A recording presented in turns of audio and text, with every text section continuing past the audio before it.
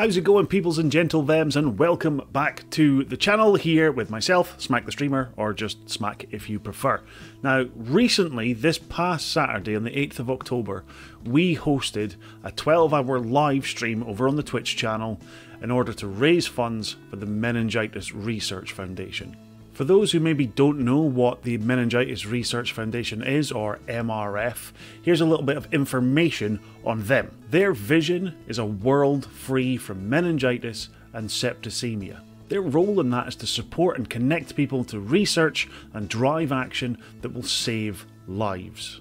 To do this, they have four main goals and outcomes that they are working towards. Goal 1 is to enable better research for better evidence and policy. The main outcome from this is so that scientists, researchers, and public health practitioners will be better informed on meningitis, they will understand it more, and more importantly, the impact it has on people's lives.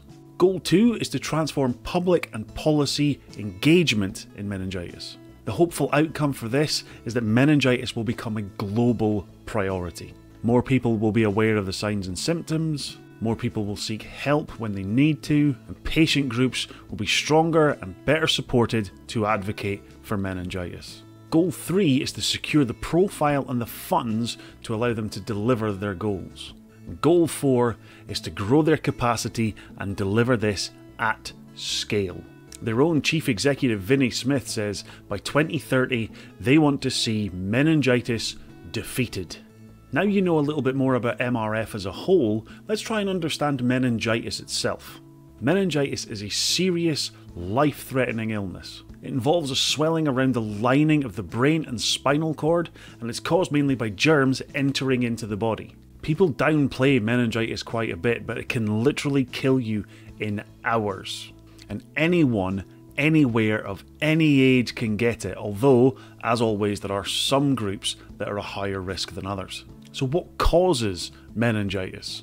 Well, different germs like bacteria, virus and fungi can actually cause meningitis. Bacterial causes are usually more serious than the others.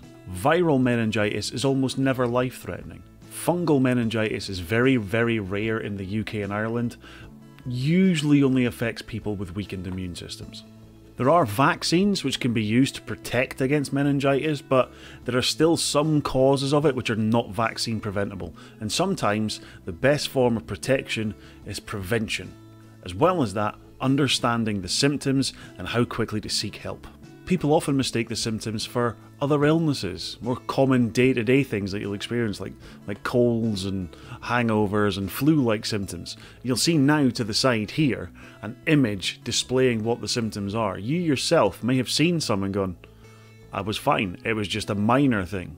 I'd been out the night before, I was hungover, you know, I felt rough. Well, for all you know, that could have been meningitis. You could have led yourself down a very dangerous path by ignoring the symptoms.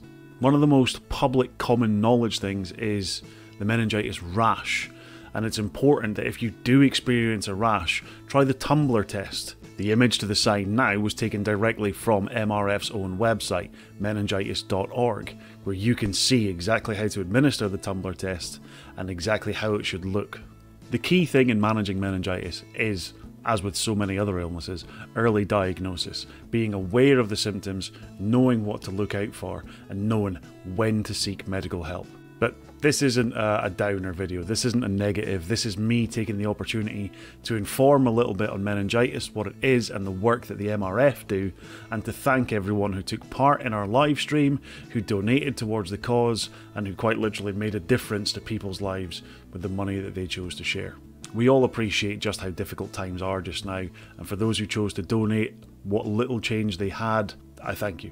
From me personally, and from all the families that you will have helped. If you haven't done so already, you can head over to the website that you see at the bottom of your screen here, www.meningitis.org, for more information, more guidelines, resources, and just things to look out for. If you want to help, they do have a volunteer and a get in touch section as well.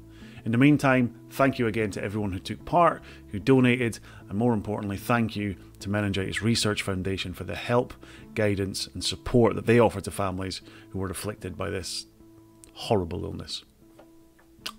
Peace.